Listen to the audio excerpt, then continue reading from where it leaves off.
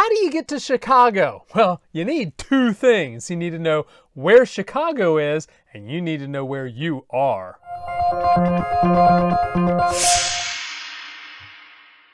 Nothing strikes fear into the hearts of math students more than being asked how to do a proof. Now, that is a faulty premise.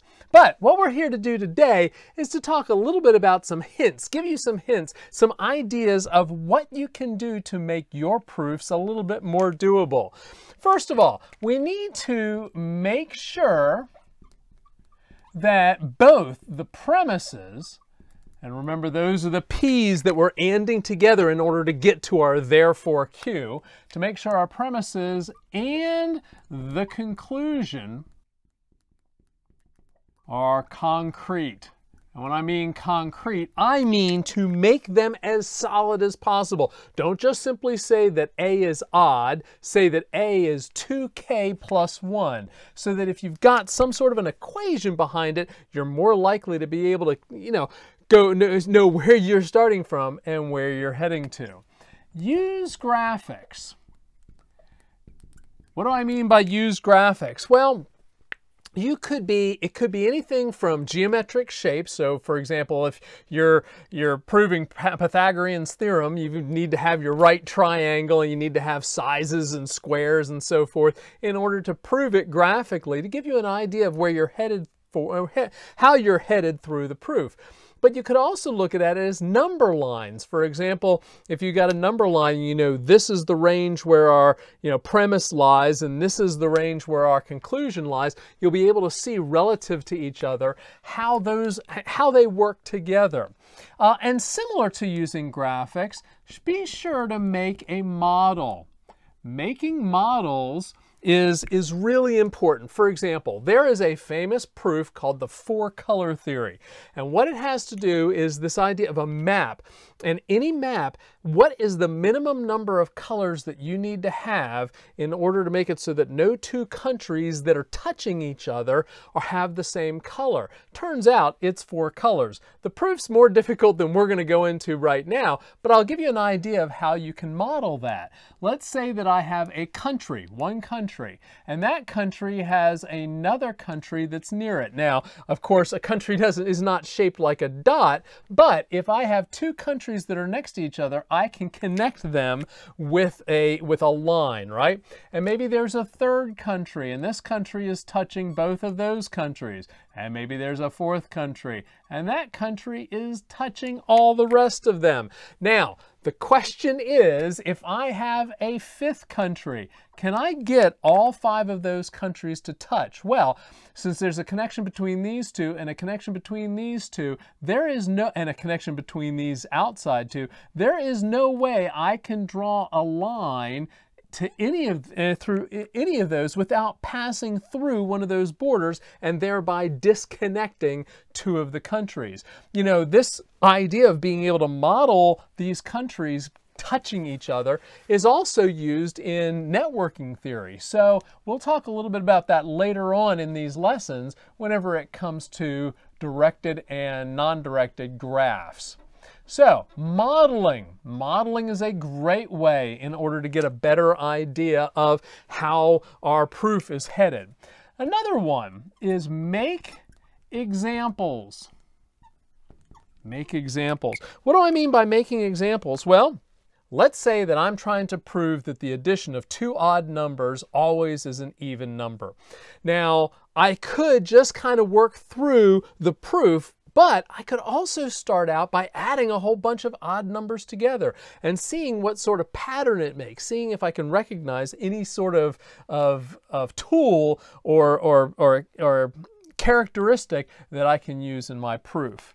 And the last one that I'm going to write down here, there are plenty more hints for making proofs, but here's my last one. Don't get discouraged. Even after the first try, the second try, the third try, the fourth, however many tries, try not to get discouraged, because for a lot of proofs, there has been a lot of attempts over and over again that have been unsuccessful before we reach the final attempt that worked.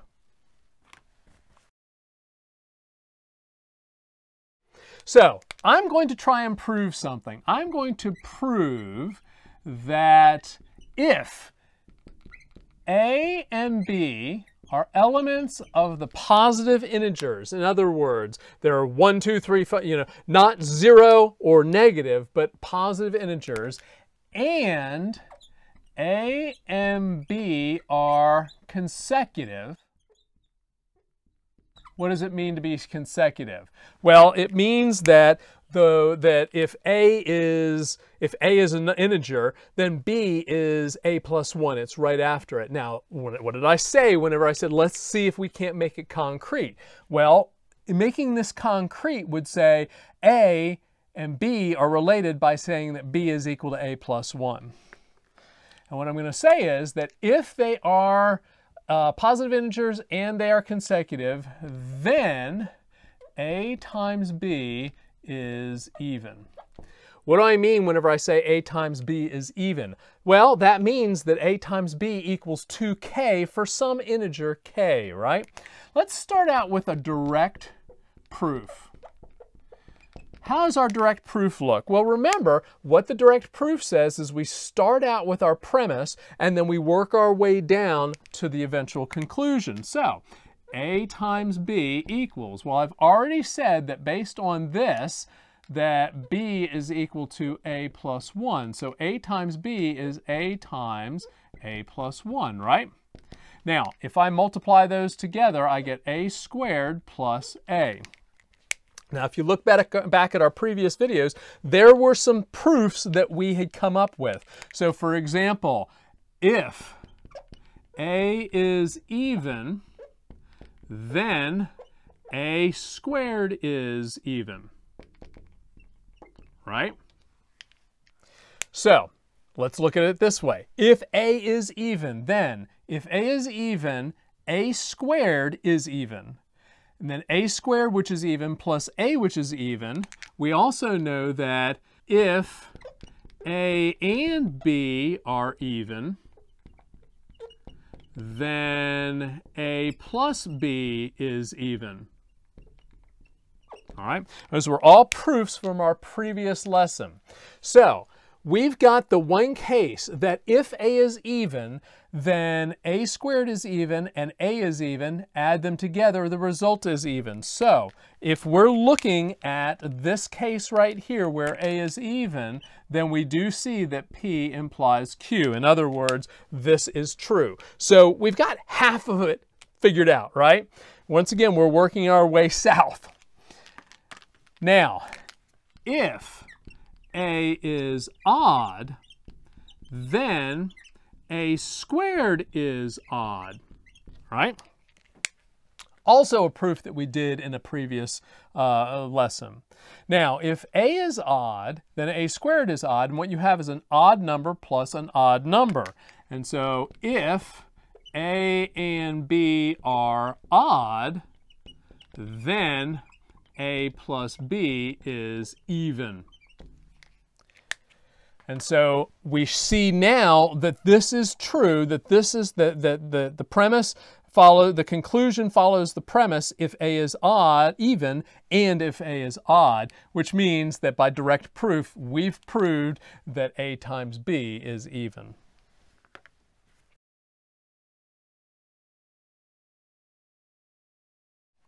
Now let's do proof by contradiction.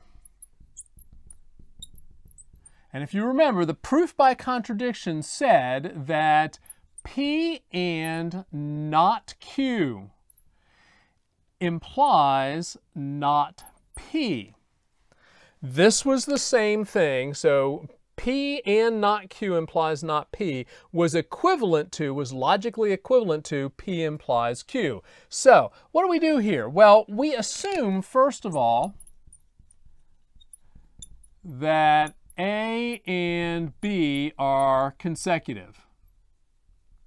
All right, we've already said that that means that B is equal to A plus 1. Now, what we're going to then assume is that A times B is odd. This is the not Q. So these two statements, this is P, this is not Q. So that's this portion here. And so what we want to do is show that not P. We want to show a contradiction. So we're going to start this out just like we started out the other one. So A times B is equal to A times A plus 1, which is equal to A squared plus A. We've already done that, right? Now, since A times B is odd, then we know that there's an integer k such that 2k plus 1 is equal to A times B. So we have A squared plus A is equal to 2k plus 1 for some integer k. Now, if we massage this around and show that 2k is equal to A squared plus A minus 1, in other words, all we're doing is we're moving that 1 over to the other side of the expression, and we see that 2k must be, since k is an integer, 2k has got to be even. That means that this has to be even. Now, we already showed in the last proof that A squared plus A for both even numbers and odd numbers are even. So we know that A squared plus A is even, which means that since A squared plus A minus 1 is also being asked to be even, we know that that won't work. There's our contradiction right there. We're asking A squared plus A minus 1 to be even, and A squared plus A also to be even. We know that A squared plus A is even, so this can't possibly be true. And since this is a contradiction, and since we know that we made proper steps through here, that means that our assumptions must be incorrect, and therefore this has been proved true.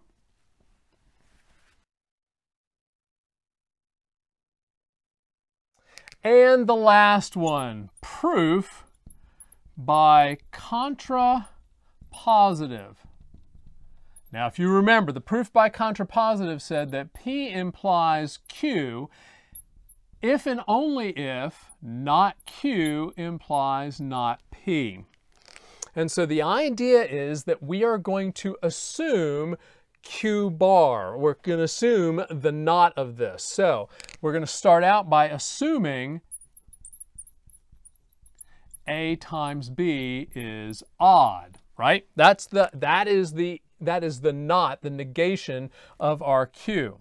So that means that A times B is equal to 2k plus 1 for some integer k, right? Well, since A is an int, right? Then B must divide 2k plus 1.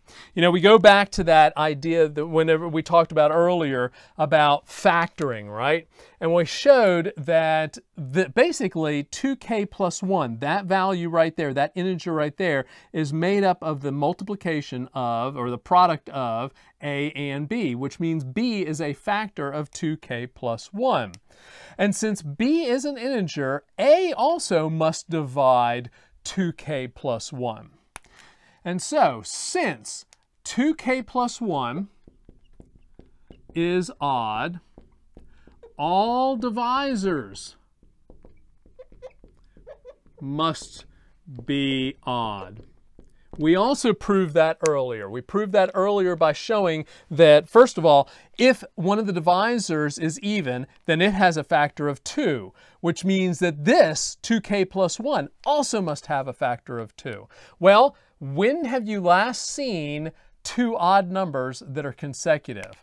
So, since odd numbers are not consecutive, that gives us not Q implies not P because P required A and B to be consecutive, and therefore P implies Q. All right? So there you have it. We have really proved that if A and B are consecutive positive integers, then A times B is even. We've done it a number of ways. This just goes to show that there's more than one way to get from here to Chicago.